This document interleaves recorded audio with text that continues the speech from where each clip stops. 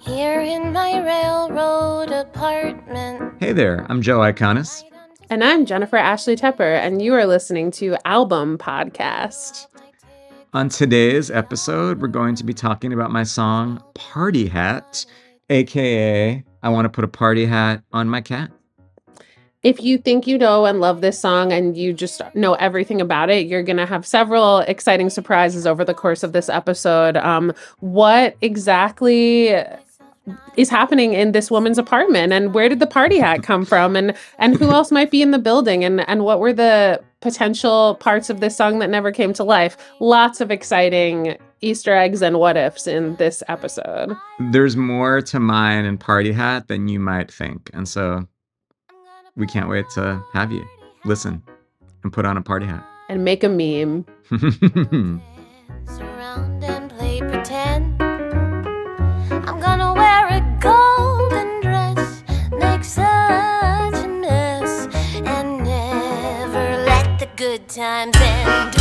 Party hat. So Party Hat is definitely like a favorite of many people. I feel like I see more online memes. Am I 80? I see more memes. Is it about GIF or GIF? I see more memes about this song than maybe any other. It's very memeable. What inspired Party Hat? Start at the beginning. Okay, so Party Hat is a song that I had the hook of it in my head for years and years and years and years and years.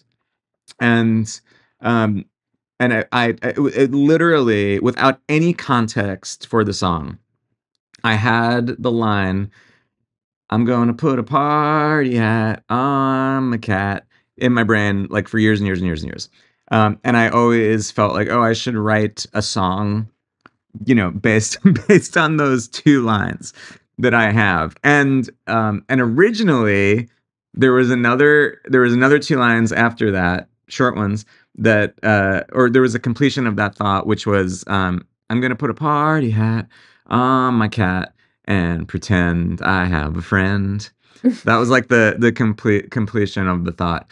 But I always preferred the I'm gonna put a party hat on my cat to the finisher of that thought. And so I tried a few times to write the song. I never could. And then we were doing a concert at the Beechman in 2012, the summer of 2012, and I thought, I want to write a couple new tunes for this concert, and it was, I believe, it was the concert that I first premiered Fell in Love in Juvie Hall, aka I Was a Teenage Delinquent, ! And Slide Whistle, I think. We were all done at this concert. But Party Hat, I knew I wanted to do a duet. Oh no, that's a lie. I sat down to write it, and I wrote it. I don't know why I was on Long Island, but I was in my family's basement on Long Island, and that's where I wrote this tune on the same piano that I would later write a good majority of the song Album, just 10 years earlier. And I started writing it, and I came up with the first verse. I came up with the setup, and then the chorus, and then I got to the part of the song where the woman stops singing. So she comes up with the idea, I'm going to put a party hat on my cat. Then she gets excited about the idea, and sings about her golden dress and all that, and French perfume and all that. And then I was kind of like, okay, I feel like this has run its course. This person coming up with this idea to, I know how I'll fix my problems. I'm going to put a party hat on my cat, and it's going to be so great. And it's kind of like, now what? And because I had mentioned the neighbors earlier in the song, because there's that line, the neighbors will peek through their windows. I was kind of like, maybe a neighbor will knock on her door and say, what's going on in there? And they'll strike up a conversation, and and she'll find this like human connection. And so I kept going down that path, and it just kept feeling not correct. And it kept feeling like, oh, this is not really what I'm trying to say. I'm not trying to say, like, if you're lonely and depressed, like, all you need is to find like romance and you'll be fixed. And so it wasn't working. And then I thought, oh, maybe we should just hear from the cat and get this whole situation from the cat's point of view. And as soon as I like had that idea, as soon as I had the spark of that idea, it was just like, oh yeah, that's what it is. It was like a fully formed thing. I think I wrote the rest of the song in like 2 seconds. It immediately, clicked into place. And as I was writing it, I had been thinking about M.K. Lawson, who is an amazing actor, choreographer, director, and she was in my musical Blood Song of Love. And I had been thinking about her when writing the character of the woman. And then as soon as I thought about this cat character, Eric William Morris, my frequent collaborator and great friend, popped into mind. And I just finished it out thinking about the two of them. And yeah, that's like the nuts and bolts story of how Party It's Hat came to be. It's funny to think about it in terms of Blood Song of Love because, of course, Eric, William Morris, and M.K. Lawson were like romantic leads, for lack of a less reductive Hmm. term. Yeah, but yeah, no, Yeah, romantic leads. Yeah. hero and heroine of that. And these are Yeah. just very different roles that you wrote them like, shortly after that touch on totally different kinds of talents that, they have as actors. Yeah, for sure. And so much of the song, like because so many people know the song now, the sort of like the surprise of it is gone. But when I first wrote it, it was I loved the idea of when Eric enters into the song. I think certainly at the first few performances, and still sometimes when people don't know the song, everyone always assumes that that person, when they speak, is going to be a neighbor or is going to be, some character who is going to like save this woman. And so the idea is that just finish eating some Friskies is the thing that lets you know that this is actually the cat and not some human being who's now entering the song. Mm-hmm. And I think that because MK and Eric had sort of like just played romantic leads, to use your reductive term, in a musical, I think that was like kind of even that sort of expectation of this being a different type of song was even greater. When it was first premiered, and that idea that like sort of define the expectation of what a song like this might normally be is something that like has stayed with the song in all of its future iterations and performances. Mm-hmm. Um, did you ever imagine like an adaptation for the screen where like is it a CGI cat? Is it like we're watching the Andrew Lloyd Webber movie? Is it like how does this get adapted to another medium? I've always wondered. Yeah, I like whenever I think about it, I think about a real cat. Like I never think about it in like a whimsical way. Like I think that it's like a very very sort of like naturalistic interpretation of the thing. Like to me Party Hat is not like a cute song. I think that a lot of times people sort of perceive it as this like sort of like cutesy um like whimsical cartoony thing. And while it certainly has elements of that, to me it's like a pretty it's kind of serious. Like to me it's I've always said I thought the song is about the things that we do for people that we love. And I think that the relationship that the woman has with the cat is it's really meaningful. I think it really is. And I think that in the song, the cat, um while being kind of an asshole, really recognizes how much this person needs him, and recognizes how good this person is to him. It really feels like a song that's about two people, um, Two uh, creatures. two creatures, yeah, two creatures, um, fully recognizing what the other means to them. And to me, I actually relate it really strongly to, songs or musicals that I've written where it feels like the central relationship is a friendship, or it's a non-romantic love story, right? So like I'm thinking about like Jeremy and Michael and Be More Chill, or like the musician in Banana and Blood Song of Love. I've written so many shows, or Chris and John in Black Suits, where it's like it feels like they are like love stories. It's just not necessarily a romantic love story, and it's sort of like a friendship or something in between. And it's this is one of those songs to me. And whenever I work on this song, because people do sing it a lot in like master classes and things like that, I always talk about how I think that at the top of the song, I feel like the woman, and also like the gender of either creature in the song is like I think it could be anything. I originally wrote it as like a woman and a cat who was like a cis male playing that cat.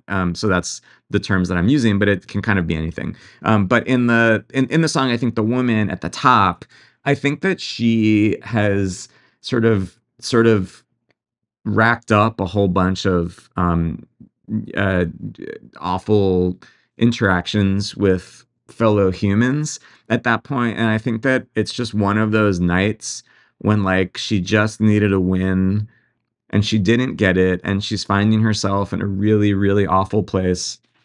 And she's alone, or she feels alone in her apartment. And I think I think that her night could go a whole bunch of different ways. And I think that when she says, "So instead of feeling blue, I know just what I'll do," I actually don't think that she knows that she's gonna put a party hat on her cat in that moment. I feel like she could say 10 things after "I know just what I'll do."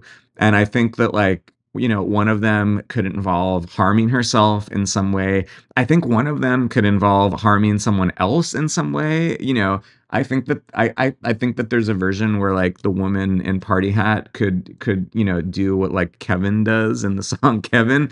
I think there's like so many different things, and I think that like by some miracle she just happens to lay eyes on her cat, who's probably staring at her with like mild disdain, and in like a split second she remembers that she has a party hat lying around, and she's like, "Oh, I'm going to do that." And then I think that the miracle is that she has that thought instead of other thoughts, and then it sets off a series of events that I think gives her some joy, which then leads to some hope. And I've always liked to think that that the woman's life turns around after the events of Party Hat. When you said feels alone, it really opened up some possibilities and creeped me out a bit because I never thought that in the world of this song there was anyone else in the apartment. And now that you're talking about different possibilities, I'm like, oh, I guess there could be other people in this woman's home.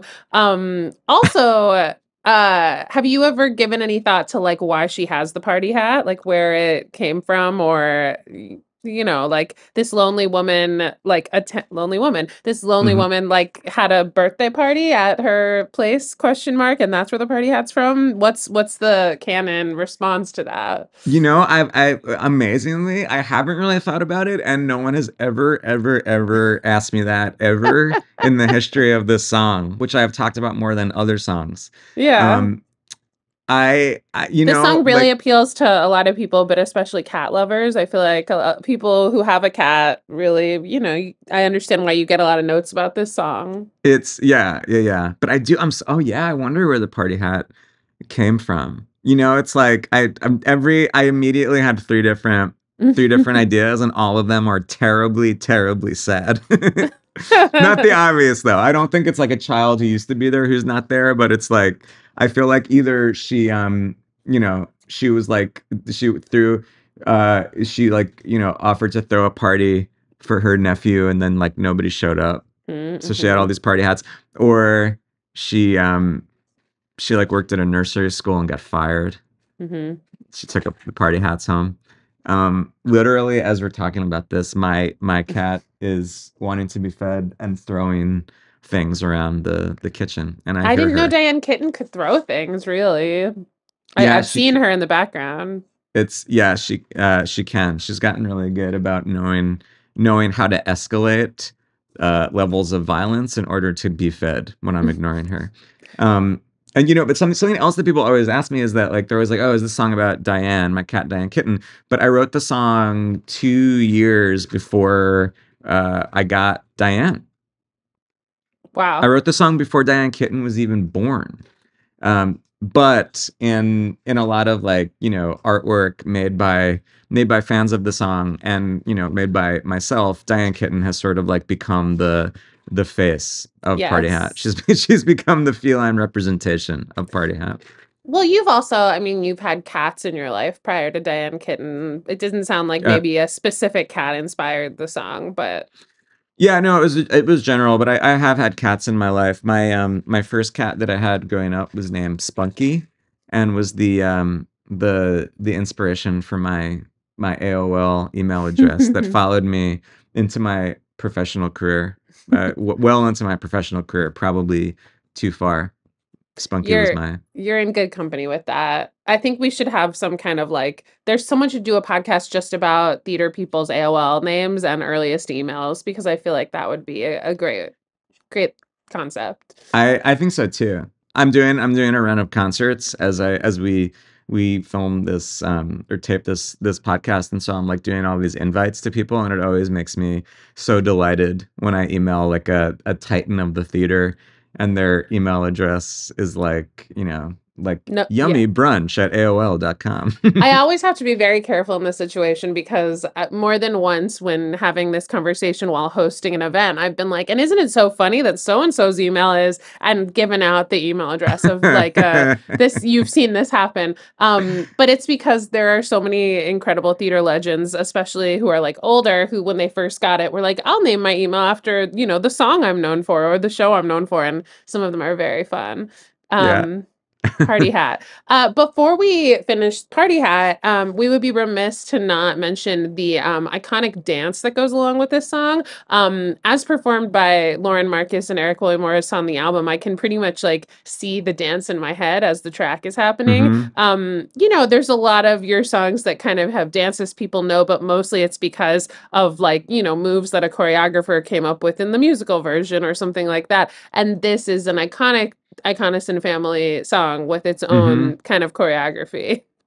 It really is. And the choreography just kind of like naturally developed from the song. I think that MK and Eric were the first people ever to perform it, and they'd sort of naturally found themselves dancing in that first performance of the song, and that impulse has only grown and morphed over time. And now I feel like Eric and Lauren Marcus, their sort of choreography is fairly iconic.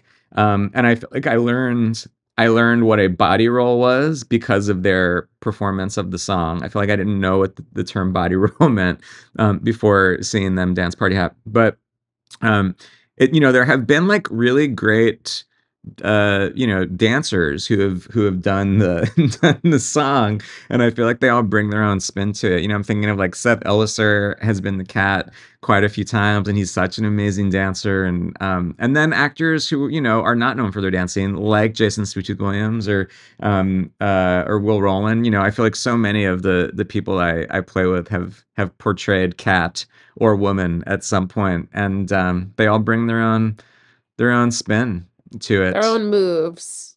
Their own Um, hot moves. Yeah. should we end this episode by like taking a short break so you can feed your cat? Is that what the universe That's wants? that is literally what I'm gonna do. Yeah, she's just behind me and staring at me in the creepiest way. Listeners, I can knows. confirm. I know you can't see, but I can confirm. Yeah, You're welcome, Diane. it's all for you, Diane. Party hat on my head. We'll dance Hey, around and thanks so much for listening or watching to my podcast. Do me a favor and go to wherever you just listen to or watch this thing and subscribe or like or give us a great rating or review, and then head to bpn.fm/album to find out even more information about this podcast, more ways to watch, more ways to listen, and check out my album. Thanks so much for hanging out. Album Podcast is executive produced by Liz Armstrong, produced by Dory Berenstein, Alan Seals, Kim Garris, and the rest of the team at the Broadway Podcast Network. Be sure to visit bpn.fm/album for both audio and video versions of this podcast and to listen to Album.